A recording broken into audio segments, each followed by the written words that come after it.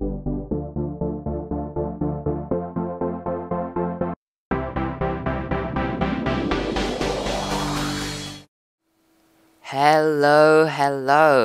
and welcome to the Minecraft Redstone Guide. So this guide is aimed at those who know nothing about redstone and wish to learn how to build some crazy contraptions. So in this guide we're going to start off a little basic, and then we're going to get into the nitty-gritty advanced stuff later on. So today we're just going to look at the basic things such as inputs and outputs and what redstone is, and yeah, we'll move on to other stuff later on. So some of the stuff you might already know, but let's just get right into it.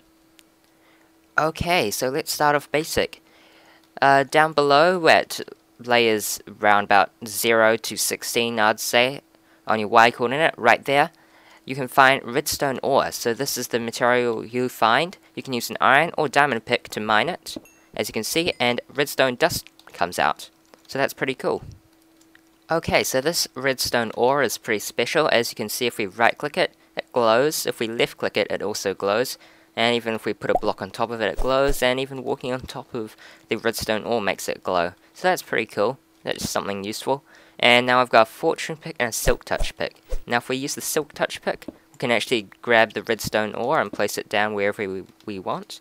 And we can even use the fortune pick to grab a little bit more redstone. But remember, fortune's a little random, so you don't know how much redstone you're really going to get. Okay, so now we got all that redstone stuff, we can go looking into how it works. Now, redstone is made up of 3 parts, really. It's got your input, your circuit, and your output. So, as you can see, we've got our button as our input, our circuit is just a little redstone wire that extends out the input, and our output is the door, which we want to activate. So our input is what happens.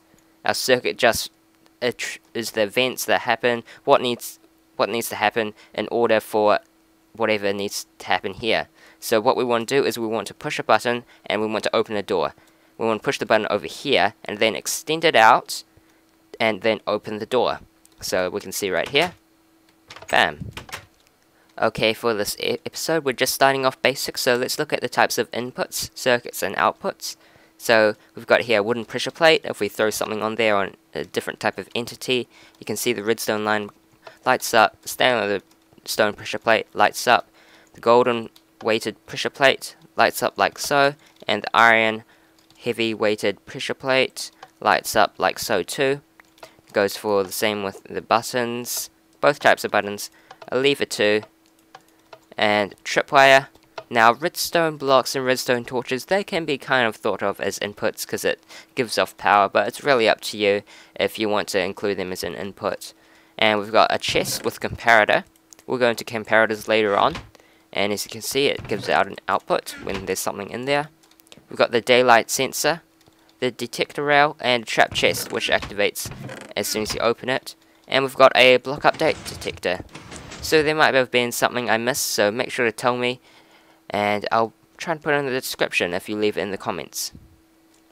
Okay, so the circuit part, we've got the redstone dust, the redstone torch, redstone repeater, and redstone comparator. Now comparators are more advanced, so we'll go into those later on in the series, but we are going to be focusing mostly on redstone dust, torches, and repeaters, which we'll probably get into very soon. Alright, so now outputs. Now outputs is what is going to happen after you've put in your input signal, such as a button. You push it, and they'll go through your circuit, which will determine whether or not to, activate something. It'll go through a series of events to make sure that it can activate something. We'll go into some of that stuff later on, but here we have our dispenser, and we just push our button and it activates. Same with the dropper.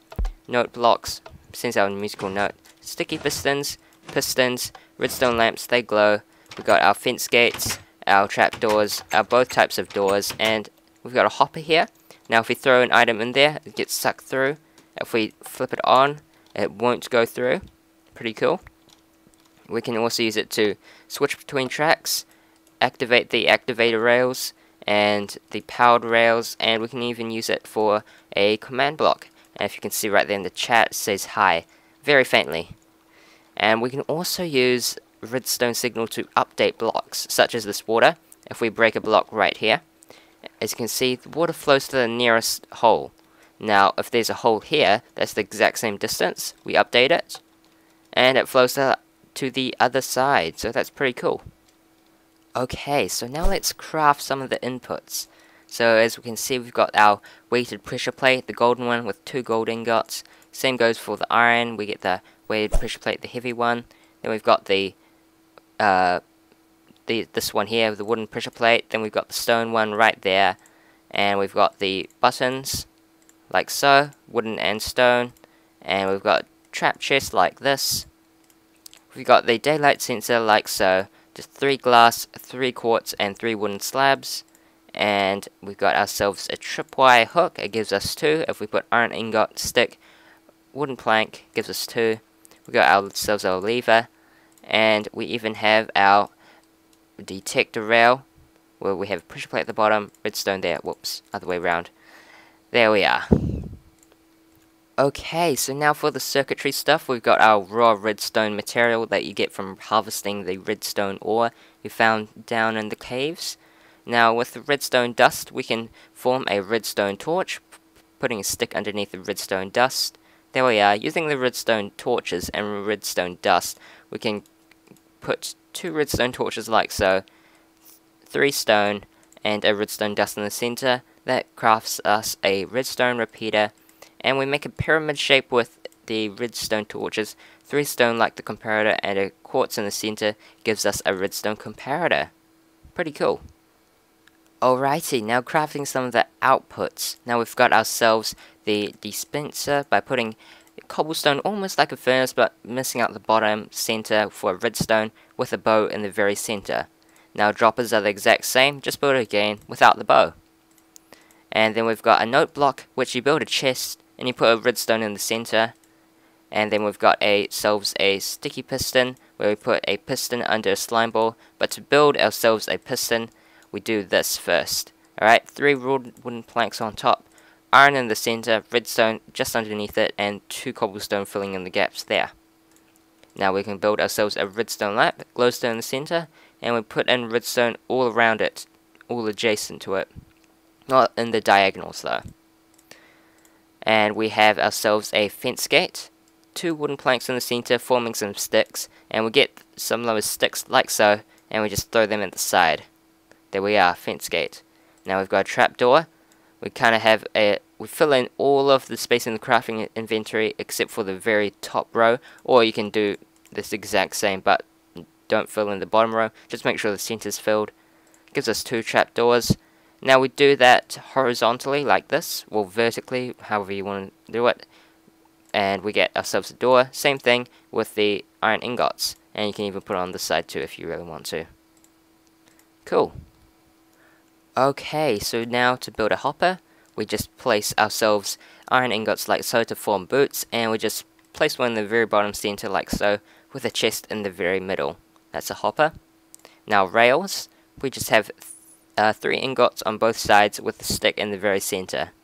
There we are, rails. Then we've got powered rails, which is pretty much the same as a normal rail, except we have it is gold, and we have a redstone underneath too. And then we've got the activator rail, which is pretty much the exact same, but we actually do it like this. There we are, 3 ingots like the iron, except for redstone torch in the center with the 2 sticks like so. There we are, activator rails. Okay, so that actually concludes our episode for today. That was some very basic stuff that you probably already knew. Next time we'll go into some of the power and how redstone powers things, so just make sure you know how there are inputs to your circuits, and then there's your outputs. Just remember that stuff. You don't have to remember how to craft them as much, but it's pretty helpful in survival mode. So that's it for today. Hope you guys enjoyed, and I'll catch you guys next time.